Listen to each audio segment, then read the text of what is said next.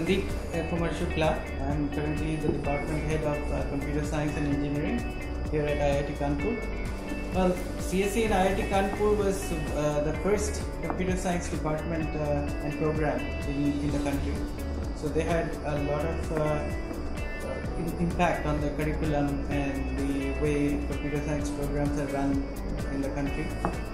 Also, we have traditionally a very strong theoretical computer science program. For example, the primality testing, which basically tests whether a very large number is a prime number, was not known to be efficiently computable with deterministic algorithm. So Professor Manindra Agarwal and Professor Iitk Saxena and one other student of Professor Agarwal, actually they came up with this first polynomial time algorithm, for which they got various international awards, Golden Prize, and also Professor Agarwal is now a member of the US National Academy of Sciences. And then we also have many other theoreticians who have done very good work. More recently, we are focusing more on machine learning and cyber security, and we are also building up our computer architecture and operating system programs very strong.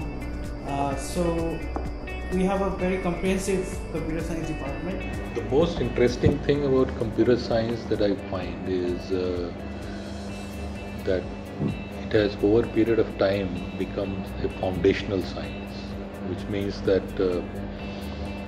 its influence is now very widespread. It's affecting almost all other branches of science, and it is leading to a completely new paradigm of viewing the nature, and it is still developing in its strength, but increasingly we are realizing that nature is algorithmic, and therefore to understand nature we must adopt an algorithmic perspective, which is what computer science does.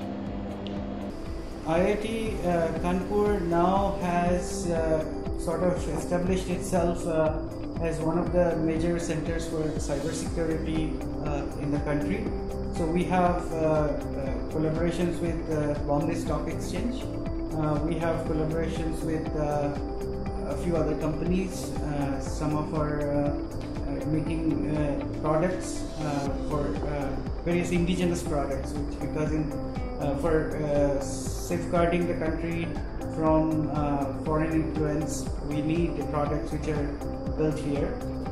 We also have for intellectual collaboration, we have MOUs with New York University, we have MOU with UT Dallas, we have MOU with Tel Aviv University, and we have collaborations with National University of Singapore and Virginia Tech, and individual faculty also have collaborations across the world, and certainly with other IITs. Many of our undergraduate students are publishing papers in international conferences.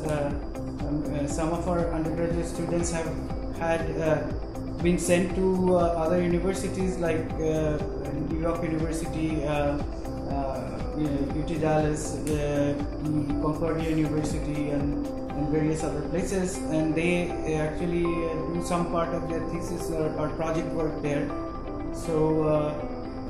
But all that requires is enthusiasm and hard work. So as far as career prospects are considered for students,